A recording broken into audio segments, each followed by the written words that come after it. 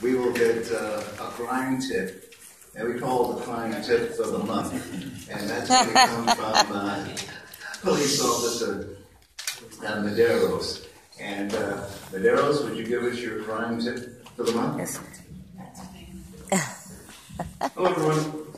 Good evening. I guess in terms of in light of everything that's been happening, in terms of the type of robbery that we had recently with the elderly lady, I've said this before, but I'm going to add a little bit something to it. I'd say the number one thing that would protect yourself against robberies, these types of crimes, random crimes on the street, would be to awareness. Have awareness of your surroundings. Pay attention to what you're doing. Don't walk around like a cell phone zombie, basically. That is, while it is true for some of us, it's actually more true for younger members of the public, teenagers. Teenagers are being targeted for their cell phones, and a lot of times they're being caught off guard because they're not paying attention to what's around them and they're in their cell phone. The second part of this is, I would say, instincts.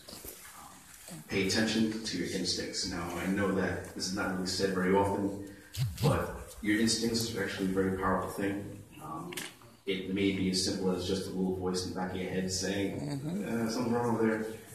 Or it could be something a little bit more involved that maybe you don't understand yourself. For instance, if you're looking at a person and just some random person on the street, their body language, the way they look, the way they're looking, the way they're moving, the way their face is, maybe a smile, maybe a frown, maybe somewhere in between.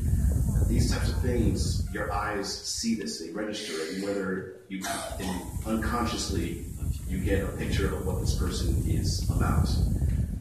And this unconscious picture might be enough to tell you that something's wrong with the person. So you should pay attention to those feelings. And if you have those feelings while on the street, then go somewhere public if you can. Go into a store, go to a police station, go to a fire department, go somewhere until you feel that it's safe enough to continue on your way. In the case of the elderly lady, unfortunately, she was already at her home, so there was really, in that particular instance, there was nowhere for her to go or change direction or anything to that effect. She was basically already trapped by that point.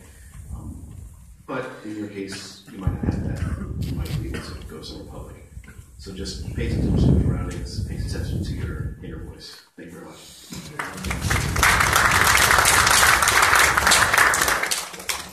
So every month we're going to do that because we need practical explanations, the things that happen every day and what you should do about them. Before I go into the neighborhood reports, I will go into the election. We are up for election. The election will be held in June. Up until now, this is the last day.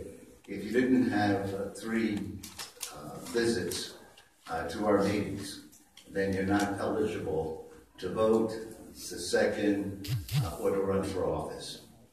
But if you've got your 3 attendance at our meetings between April and March of April of last year, March of this year, if you've got 3 attendance, you're eligible to vote. If you live in the community, or if you work in the community. Okay, so those are the 2 factors. Tonight we're going to just pick an election committee, a nominating committee. And anybody can be nominated for any of the seats up here. But as I said before, and up until now, you were not being called upon to do very much. But today, it's a big difference. Kay Cardona, she's in charge of the Columbus Day Parade, of organizing the group, contacting the Morris Park, and getting people to march. We'd like to see some people march in the Columbus Day Parade that represent this council. And Kay Cardona is going to undertake that. Andrea Siegel is she's doing the Kalesi run. Now she does this anyway, but now she's going to do a lot of the ground back. And the shirts, getting the word out. So she's going to be doing that. Stand up, Andy, so they know who we are. Now again, we need volunteers, and all of these committees will need volunteers from the membership. And well, Hazel Mira's not here, but she's in charge and the chairperson for our Night Out Against Crime. Now, she does this anyway, but now she's going to be asked to do a little bit more in our Night Out Against Crime. And last but not least, Stephanie, who's also not here, will be the chairperson in our food collection program. In the meantime, you know what Sylvia does. This is the first. He's going to be doing the breakfast. He's the chairperson for that committee. Since I've got chair people for all these committees, I'm going to sit back and relax.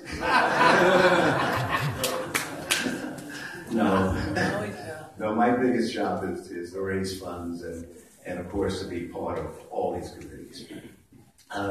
Anyway, any one of these offices are off, including the office of the chairperson or the president of the council. So you just have to be nominated by a member in good standing, and it has to be seconded by a member in good standing.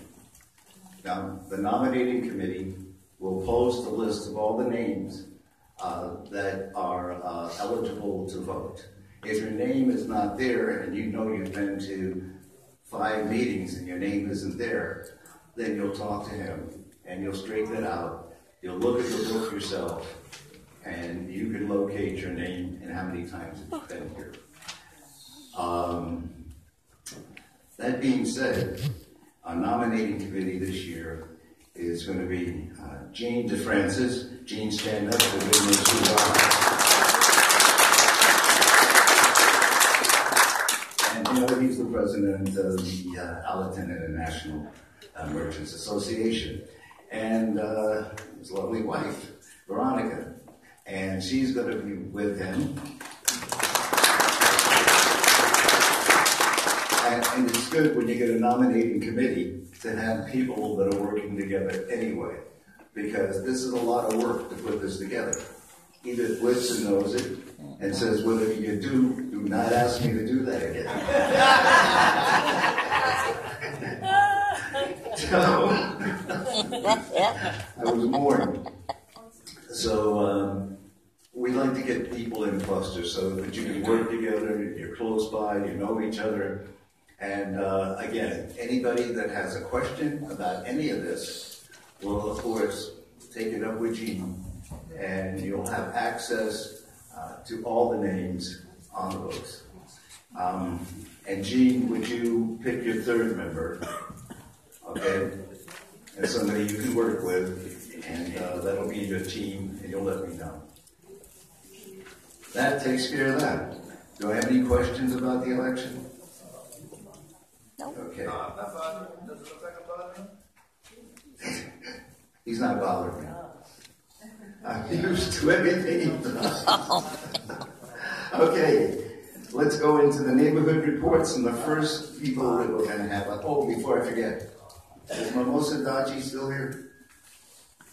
I guess she wasn't feeling good and she stepped out. But Mimosa was chosen as one of the honorees this year, for Women of the Station.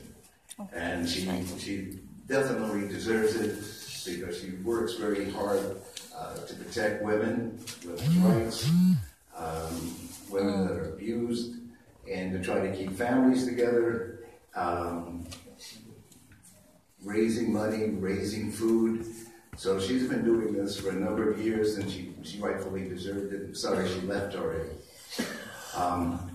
But she is a great person. And so I'll ask first the Clergy Council to come up. We had a clergy meeting before this meeting. We usually do every other month. So I saw Rabbi. Okay. So Pastor Goody, he keeps sneaking in. So Pastor Goody is the president of the Clergy Council, and so I'm going to ask him to give us a little blessing, say a few words, and like he tells me, make sure there are a few words. Be as long as you will. I was just sitting with our clergy, some of our clergy at the event. If we can get our parishioners out like this on a rainy night, church will be full. I want to thank the community, number one, for our fellowship dinner that we had a couple of months ago. Thank y'all for your participation.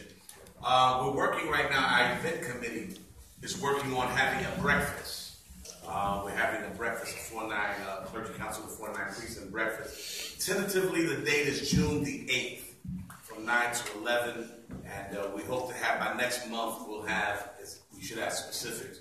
One of our things that we're trying to get this year to come and be our keynote speakers, our Police Commissioner O'Neill. So by next month we should have a final analysis on everything. All right. So again, something we discussed on today. So again, June the 8th. So we just put a ring around. That's a Thursday, June the 8th, and again we'll give you further updates on that. All right. One of the things I do want to say is this, that our clergy council is growing. Over the last 2 months, we've had 8 new members. We had 5 join tonight.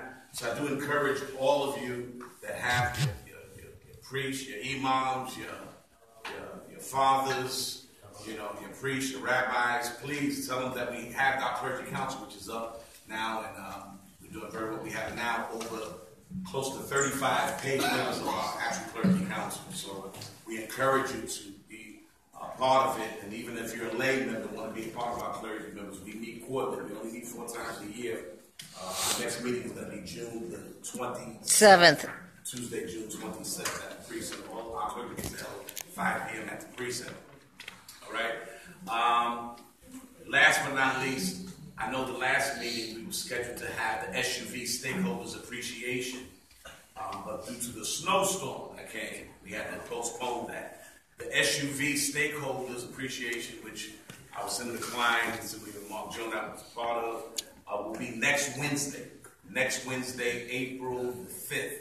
That's going to be held at Fellowship Tabernacle, 1234 East Gunner Road. We do have the flyers in the back. The reception is from 6 to 7. And the program is from 7 to 8. And last year we honored a whole lot of most of our community members we honored. But this year we have specific people that we are honoring on next week. So again, we do invite the community because you're a part of that. I know a lot of you have been out there with us. We've done these rallies. You haven't seen us doing rallies in a long time because there haven't been no shootings in our targets. So that's a good thing. Y'all don't see my face when I'm asking y'all to come out and support us. Also, just one last thing is that at our breakfast, and I see a lot of our community leaders here, the clergy committee, the event committee have decided we want to honor our community groups. So all of our community groups as part of our 490 Precinct Council, we want to honor you on that day at our breakfast. The tickets will be $15 for our breakfast. $15 again on June the 8th. We want to honor each group. We want to honor each community group on that day. So please, again, next month, if the Lord's will, I should have tickets and give you further information. Thank you. Wait 1 second. 1 second. He also is in the Clergy Council is also raising money for scholarship. And one of the biggest things that happened in today's meeting was this young man. A new member, he just joined. And he just joined the Clergy Council. And he said, well, our organization pledges $1,000. And that's what I mean about the membership. He does a lot of other things too. He has a coat giveaway. He has a food giveaway. When you look around and you see the good things that a lot of good people are doing, that's why we're strong. That's why we're such a strong community. And when this young man stood up and he said, you see, I'm so old, I can call anybody a young man. But he stood up and he said, we pledge $1,000 just like that. And we really appreciate it. Do me a favor and just stand up in 1 minute and just make sure that I get your name straight. Tell me your name. Thank you. My name is Shabir Gul, and I am the chair of Pct Community Council, and I am the chairman Muslim Foundation of America, all Muslim organizations. We guys do the charities of our neighborhood, the coat drives, heart meal. If you guys allow us, any church they need any help, the food drive, so we guys will provide the food, or the soup kitchen, the clothings, so once a month. And after 2 months, we will have the big, huge 1,000 bags, backpacks, school bags, giveaway. If you give us just 4 locations, so we will provide you 1,000 bags. So we work with the community, build our community, and we build the bridge with our community. Thank you.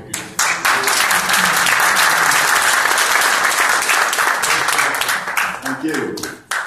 Okay, our first organization, and these are organizations, in case you haven't come to our meetings before, we asked some of the leadership in the organizations.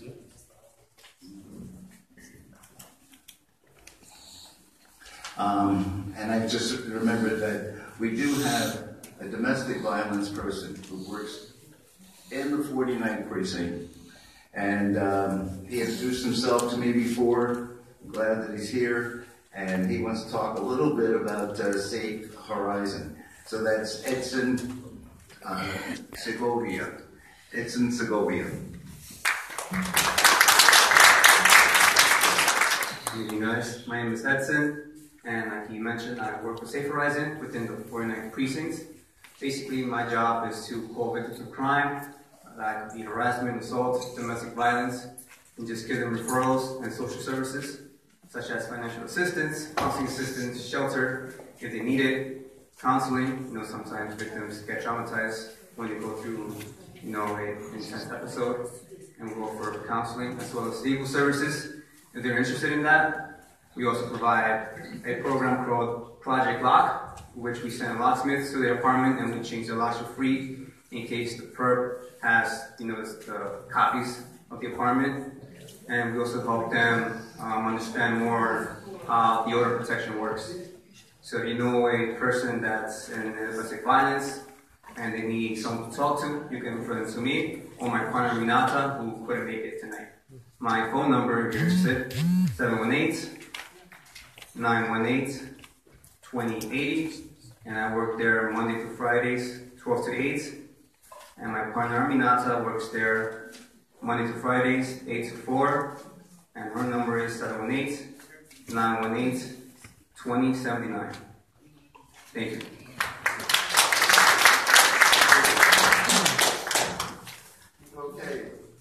Okay, our first group organization is Morris Park Association, and who's going to do that?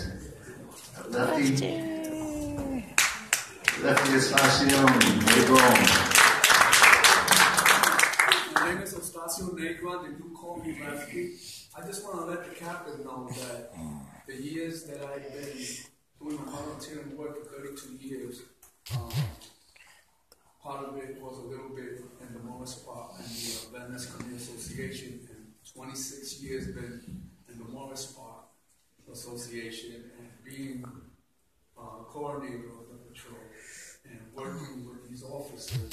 It has been an honor and very, very happy to see that they cooperate with us every time I have. Sometimes they tell me, how come you don't say the things, the crimes? I don't have to.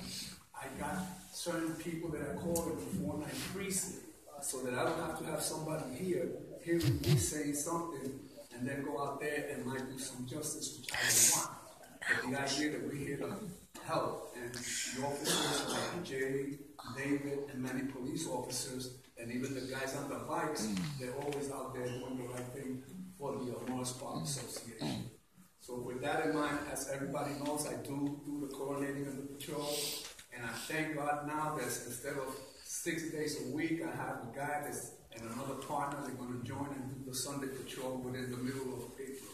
So that's going to be 7 days a week. So with that in mind, I thank you all very much. Have a nice Easter to all. Thank you. Okay, the Van Ness Alliance, Bernadette Ferrara. Hi, good evening, everybody. My name is Bernadette Ferrara, and I'm the president of the Van Ness Neighborhood Alliance. I just have a few questions. Captain, any additional updates on, or any additional to tag on to those burglaries in Van Ness that you would be able to update us on? Like I said before, that individual, Vince Rosario, just got released 2 days ago, which is very surprising to me. Oh, he got released? He got released. He was incarcerated. We locked him up, I guess, about a month ago. And now he's been subsequently released. That concerns me because he did a lot of damage on Van Ness and contributed to the spike in burglaries in this command. But when we locate him again, he'll be rearrested on another burglary charge, and hopefully we put him away for that one. We need some help in the prosecution there.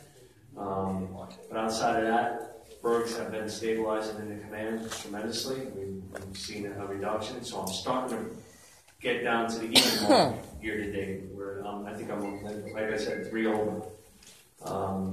But year to date, 43% of my burglars current Van Ness. So I have dedicated officers in the overnight down there in regards to these burglaries. And that includes Sector Adam and Sector David by the Light and Kruger. I know I just took another burglary over there at Bronx Park East, which I think may be a pattern. So if I'm going to take a burglary, it's going to be in that area. So I am focused in that area. I have my resources on the overnight. I'm analyzing the crimes. I'm looking where the burglaries are happening, and I'm putting officers down there. It's some of those streets are one-way streets, dark, dead ends. Yes. And that's especially the dead ends. Yes. The dead ends, there's stuff going on there that only God knows what's going on. And to have some sort of police presence, even if it's, just to peruse back and forth, it really does make a difference. It did in the past, and it's something that if it could be continued, that would be wonderful. Yes. And since there are we have a lot of undercover police there, has there been, what we've noticed is that there's a lot of commercial vehicles that are on the street after 9 o'clock, like that that huge budget rent-a truck that's been there. It comes and it goes. We looked at that truck. That was a truck that I know it might be problematic to you, but I think was it legally? Oh, we couldn't do anything with it. Okay. It comes and goes and moves around. But we did do some towing in there. It's not supposed to park in any. A truck is not supposed to park in any residential street between the hours of 9 after 9 o'clock. Between 9 p.m. and 5 a.m. according to the New York State traffic rules. Right. And a commercial vehicle can only park there maximum 3 hours at any other time, including the 9 p.m. to 5 a.m. on businesses and non-residential streets. Bingo. Here we go. I'm going to deputize you, and they're going to summons for me. But unfortunately, the reports I'm getting is they couldn't summons it. Trust me, when I tell you, my office would love to do it, and or tow. The reports I'm getting that it is legal at this time. It might be illegal sometimes, but we're not catching it when it's illegal. Okay, my other question is, I understand that the street mechanic on Main Street has been locked up. We arrested him, but he might be subsequently released. He was arrested. Okay. Was he arrested for doing that or for something else? We're just curious. No. I thought it was like auto stripping or something like that. I got to look at the exact charge. Okay. But it was car related? Yes. Okay. Yes. Well, I'll be giving Jay, because we have another street mechanic on Baker now. So I will be sending Jay. Yes. And then one other thing is, I know that there was an issue which happened in front of my house involving my 11-year-old tenant's daughter. I was just wondering if there was any with somebody who approached her. Right. Right, yeah. So I was just wondering if there was any update on that. So after our last email correspondence, we have no update in the identification of this individual. I know they were doing a camera canvas, and I know they interviewed the child as well as the mother. So they take it very seriously. They weren't not responding to the complaint, but we have no update on this. If anyone in the community recognizes the guy, I guess we can. We should probably have a informational flyer at this meeting. I don't know if there is one that actually captured this individual, but I'll look into that and distribute that. Okay, thank you. Sure.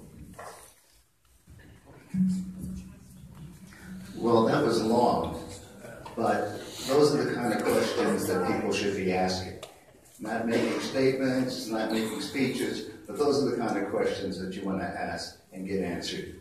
Okay. Pelham Parkway Community Association, Neighborhood Association. Show. Our own Andre Siegel. No, Edith. Edith Blitzer. Miss you.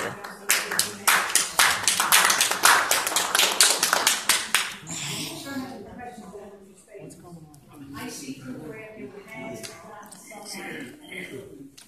I don't want to get too much because I don't want the work to stop. And you are right, because the men who have worked with you, why we have strong rights and why we have so much work with community. The other thing was graffiti. I know it's not life-threatening, but it's disgusting. The city has painted some of the walls. Excuse me, we have it done privately within one day with that was started. The most important thing my concern is now is the holidays coming. We have Palm Sunday on the 9th, we have Passover on the 10th, we have Muslim holidays, we have mosques.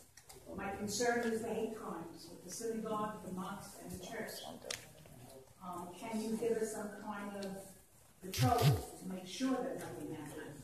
The time being the way it is, you never know what the next door neighbor is capable of doing. I don't want to see anybody hurt. No, I totally agree with you. Let me just take the graffiti issue first. What we got? What's that? March 7th. March 7th, we had graffiti cleanup. We had 3 locations cleaned up. So we are going around the precinct, recording complaints of graffiti. We're trying to actually make arrests on those graffiti. Some markings are distinctive, but we can associate it to individuals making arrests, because it's one thing to go around, make a complaint for graffiti, no one gets arrested, and then we clean it up, and then the next day someone takes it right over. So we're actually looking to investigate these crimes and take them very seriously. So we had 3 in the 28-day period. April 22nd, we have our next scheduled cleanup. The majority of it is going to be in your area. Alton is another place that we're going to be up in, and around East Chester. There's a lot of graffiti out there. It's not just in the 4-9. Other precincts are struggling with this quality of life issue. The only thing is, when you want these people on, Yeah. quote unquote, I'm not looking to see them go to jail. All right, it's not going to accomplish anything. No. But my suggestion and the community suggestion is, why don't you make them take off what they put on? Let them see how hard it is to remove it. Right. One of the judges told me they don't embarrass these people. Embarrass them. I do more than that. So I agree with you. Okay. I'm the police. I make arrests. Could you imagine if they also let me impose penalties? That'd be even better. I can just hand them over to the community, and you guys can impose penalties. But I agree with you. But there are some things that they will not do. The other thing is traffic on lights and all. You cannot have a car and go down from anywhere from Gardens to Fox Office in less than 22 minutes. I guarantee you that if you get tickets on that day, you'll have to call the work in 2 minutes. But here's the deal, and I'll just be frank with you. So I just got a recent complaint today in regards to Alton Avenue. Alton Avenue, Bronx Park East, traffic congestion, block in a box. I could send police officers up there to do enforcement, but it's not going to solve your traffic problem. It's volume coming to, police officers maybe can give out an enforcement or issue summonses in regards to blocking the box. Okay, we can do that too. But I think it would be a temporary fix. What would really, I think, could help would be traffic agents. Unfortunately, what's going on is I contacted traffic agents, especially about Allentown. They're not coming out unless you have a construction issue. They have limited resources unless it's a priority issue, or maybe it has some political backing to it.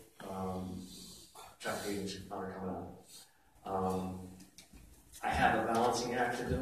I'm not saying that it's not it's a minor issue. I understand it's very frustrating. When I can do it, I can get an officer over there. I just don't know if it will solve. I like to solve problems. I don't like to just put a Band-Aid on it and then it just pops up again. So I can send officers over there to do that, but I don't know if it's going to solve it. I think at the next meeting you're going to say it to me again. I just thought that maybe by word of mouth, people say don't double. Right. I can focus in that area. We can put that down, and we can start issuing the don't walkers.